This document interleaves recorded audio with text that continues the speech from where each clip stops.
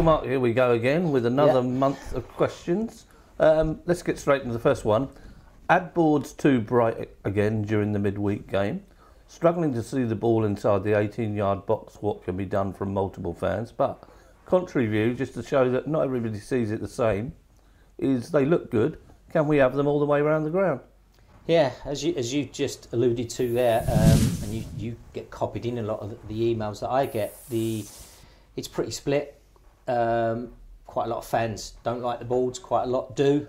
I think if you look at Champions League games, Premiership games, Championship games, and a lot of League One games now, the ad boards, the revolving ad boards are here to stay.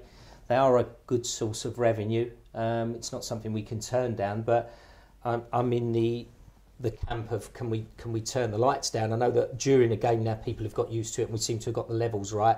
But yeah, they did look bright to me on Tuesday, and for the next game it's something that we'll look at and hopefully turn the contrast down slightly. Maybe people just aren't used to technology coming to Fratton Park. Maybe. I mean, I always find the one, I don't know if anyone else has noticed it, when you watch your Premiership games and they've got the dog running around with a ball, and that just completely takes my eye away from the game sometimes. I don't know how players cope with that, and we've not arrived at that stage yet. But yeah, some of the ads that were on there on Tuesday, and where I sit, I'm trying to keep my eye on everything going on around. I did look and go, I thought that was a little bit bright. So in answer to the question, it is something that we will be looking to tone down for the next game, nighttime game. Okay. Changing tack straight away. And this has come over in a couple of days. A few people have asked this. If we gain promotion, what would be the club's goal next season? Survival, mid-table, playoff, or immediate promotion to the Championship? So, in other words, what kind of budget? Listen, budgets don't always guarantee you success. For a club like Portsmouth, given, please, we get promoted this year and we do end up in League One, I think our aspiration will be to try and go again into the Championship. We're a progressive club, we're an ambitious club. Budgetary wise, and it's a great relevant question, because I've found out today the average budgets in what they are this year in the leagues, and I think people will be surprised that we could only really deliver a mid-table budget in League One, where we have one of the biggest budgets in League Two. By the time we get to League One and the resources that the relevant owners in that league are pumping into their clubs, we would probably only have a mid-table budget. But that doesn't mean we wouldn't obviously be going to at least try and get into the playoffs, and because that's our ambition of where we want to go as a club. But whilst I'm on that subject with League Two, I think that maybe I've failed in not getting the message out clearly enough that as we currently stand, we are one of three clubs that are there more or less the same at the top end. But then literally just below that, there's another 5 or 6 clubs that have budgets not dissimilar to ours. They're just slightly below. So it's not like a Rangers situation when Rangers were in the third tier of Scottish football, where they had a budget of, let's say, it was around figure 10 million. The next biggest was 500,000, where they were blowing it away.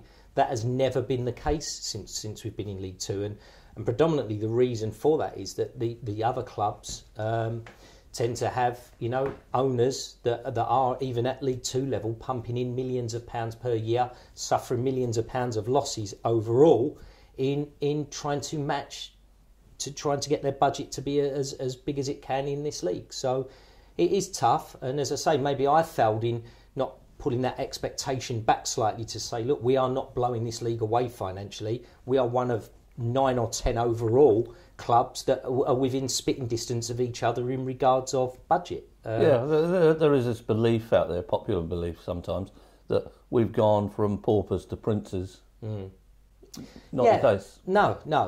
I was listening to Barry Hearn on TalkSport this morning, and for all the criticism at Leyton Orient, and by the way, he was heavily critical of the current ownership at Leyton Orient, he did point out that he was given $4 million. I'm not speaking out of turn here. This is what he said on TalkSport, so I'm only repeating what Barry Hearn said, that in the last 2.5 years, he was given £4 million cash for the club, and the new owners have put in approximately £8 million additional to that. Now, when you think that our overall gate receipts are only 3 million odd, and we've got to serve and support that, and then you've had an owner at Leyton Orient who's put in 8 million, it gives you some idea of what we are up against as a fan-owned club. And I'm not knocking that structure because I think it's absolutely brilliant.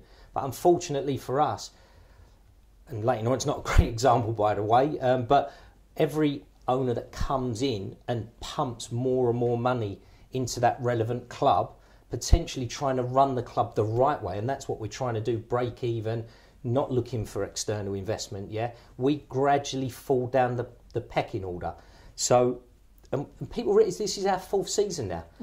What was the average budget in League 2, League 1 4 seasons ago, because of inflation and the more investment that is coming in externally, our competitiveness financially is gradually being eroded, because during that time as well we haven't increased season ticket prices. C&B's gone up very negligible, increase in prices there, and that had quite a big backlash when I tried to do that. But over that 4-year period, you've now got the national minimum wage that's gone up, running costs have all gone up, inflation, everything's costing more and more money. But what we're trying to do as being a responsible fans-owned club is not try and pass that expense on to supporters. So really, that I'm not saying that's holding us back, and I'm not being critical of it as a stress, because our fans are brilliant, and I'm sure, given the opportunity, they would be there willing and able to do that. So, but I think, just to answer the question, unless we start getting some new investment in, or realise that we've got to start putting prices up here, there and everywhere to compete, then unfortunately we will start falling down even further down the pecking order financially. Not as a club, because we're a massive club. No, you can't doubt that. But I'm just talking in purely financial terms. And Orient really are a prime case, almost a mini Pompey, in the fact that owner puts a lot of money in, owner gets disinterested, or owner money is frozen, and then they're in the problems they are. Yeah, I think it's bigger than that. Sometimes it's owner gets disinterested because he gets a little bit of stick and thinks, why am I putting all this money in and I'm getting criticised for it, But they are a poor example of an owner coming. There's plenty of other very good examples of good owners that have progressed clubs through the leagues, and they don't have them issues. It's always down to the individual or the group that gets involved with a football club. In our case, we have got the fans. They own the club. And in 4 years, and I stress that again, apart from saying to supporters about the training ground, which everyone stepped up to the plate, did great, for the overall running of the football club, and for any other investment that's been required at the football club, whether that be in infrastructure, players, whatever, we've never ever once gone to the fan base. We are trying to run the club in a sustainable manner. But every time someone comes in, a good, rich owner at other clubs, and is prepared to pump in, 2, 3, 4, 5, 15, 20 million pound a year, depending what league you're in, we invariably, financially, fall further down the pecking order. To the point where the budget I believe we could deliver in League One, that is now mid-table, 4 years ago, it would have been a playoff budget. Does that make sense? 4 years ago, the budget I believe we can deliver in the Championship, would have given us a fighting chance of staying up. Now we'll be stone bottom of the table in regards of. So that's unfortunately what has happened. I mean, some of the Championship clubs, and I won't name names, but I know one particular owner over a 3-year period has put in £80 million. It's just, you can't even, when you think in the Championship, our total turnover before cost, before paying players, anything would probably be somewhere in the region of 14 million, 15 million. You've got one owner that's put in 80 million, apart from the run cost and turnover of the business. So they've had all that income in, as well as £80 million. It's just mind-boggling, the money that is now out there in football. And our realistic chance of progressing now is that more and more clubs that, touch wood, you don't want it to happen, but from our point of view, selfishly, you really need more clubs to collapse and become fan-owned, so that we're on an equal playing field with them, and then they'll be working under the same constraints that we are. But no, listen, that's a discussion that, I think that should be out there that needs to be aired. And you know, when I go to the supporters club meeting with you year on year, I've sort of more or less said that had the same message. But as I say, year on year, unfortunately, we are becoming less and less powerful financially, because we're up against other clubs that, unfortunately, you know, their owners are willing to put in X amount of millions each year.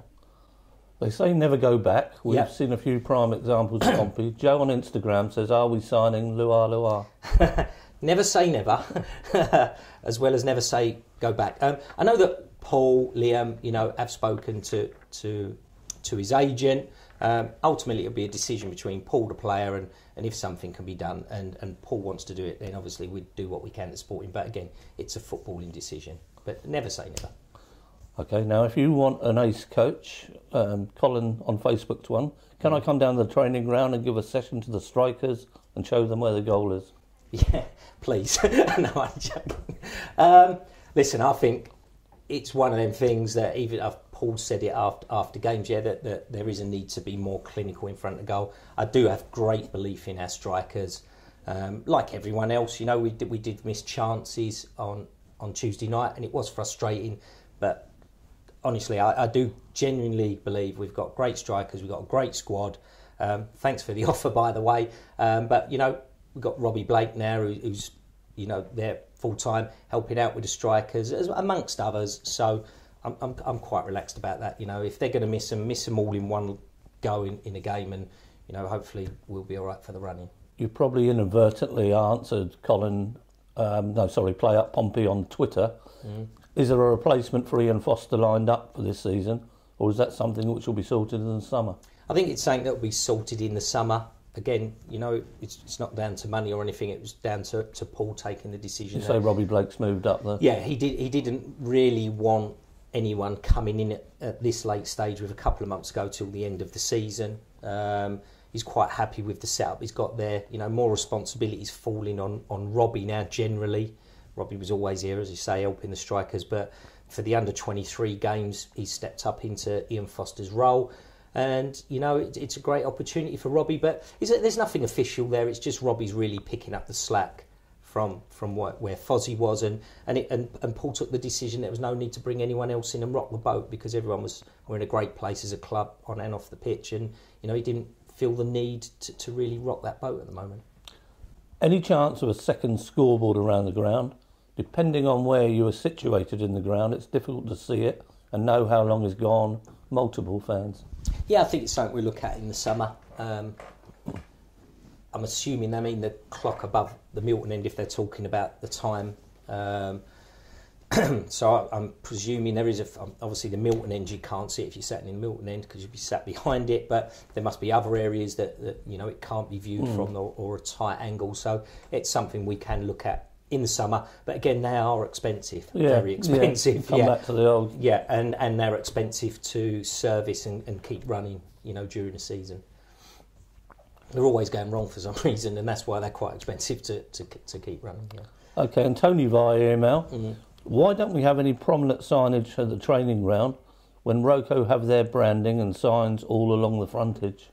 I think when we struck the agreement with Roco, they were keen that it wasn't a Pompey takeover. You know, they're running a business there, a separate entity business next to us, so they didn't want us to basically just become the dominant factor at that complex. There is a few bits of Pompey advertising, but as well, I think I always very careful that, you know, it's not really a place you want to advertise as saying, look, this is our Pompey training ground, you know, this is where we keep our balls, this is where we keep our kit, you know, at night type thing. So there is a combination of both, but we have got permission to put a few other signs up, and again, in the summer, they are due to go up.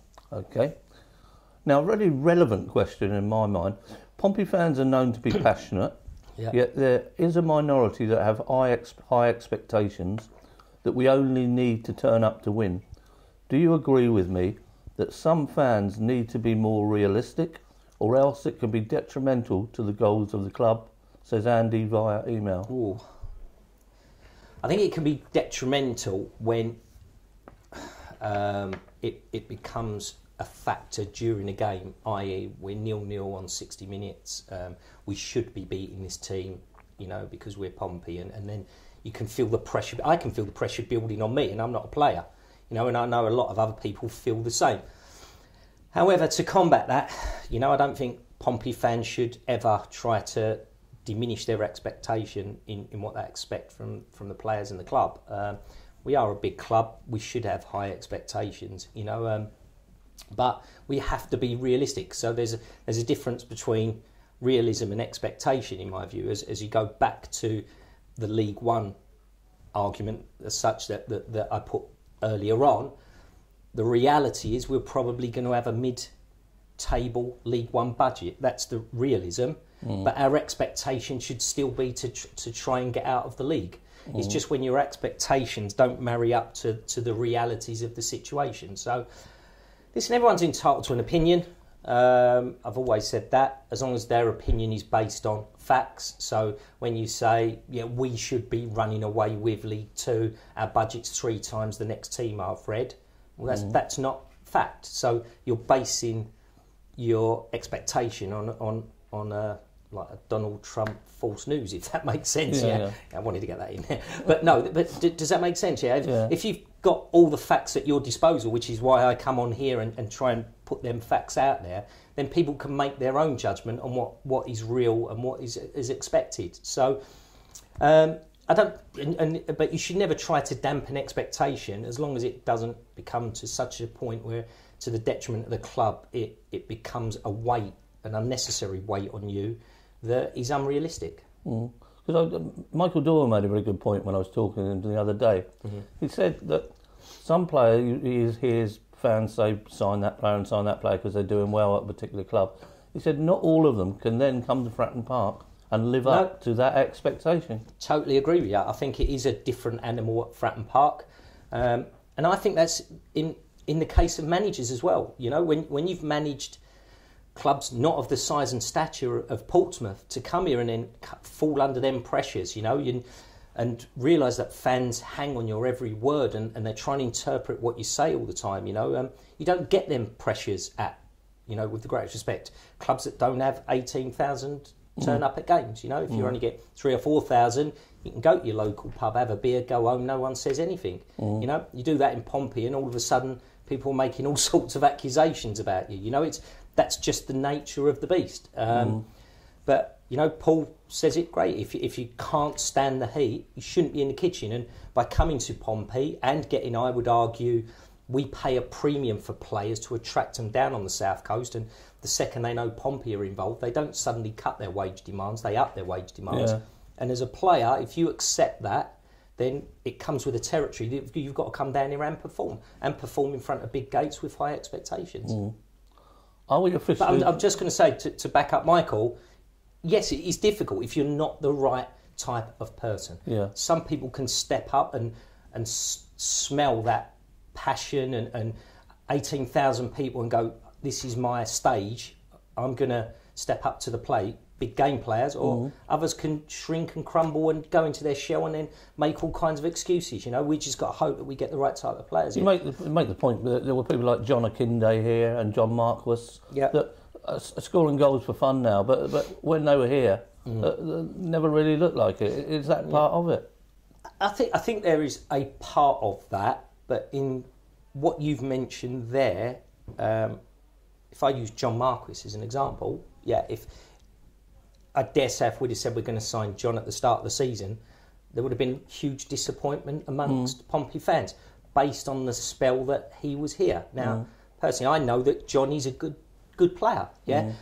Unfortunately, when players come to Pompey, they get a very, very short time span, and I'm thinking of a current player at the moment when I say that, of 4 or 5 games where if you don't hit the ground running and you don't suddenly start scoring goals for fun, people think you're no good. You suddenly become bad, or you lose 4 or 5 games as a manager. Suddenly you're not a good manager anymore. Do you know what I mean? And I don't think that's just at Pompey anymore, unfortunately. I think that's football generally, where you can very, very quickly go from hero to zero, but conversely, the good point of that, you can very, very quickly go back to a hero again.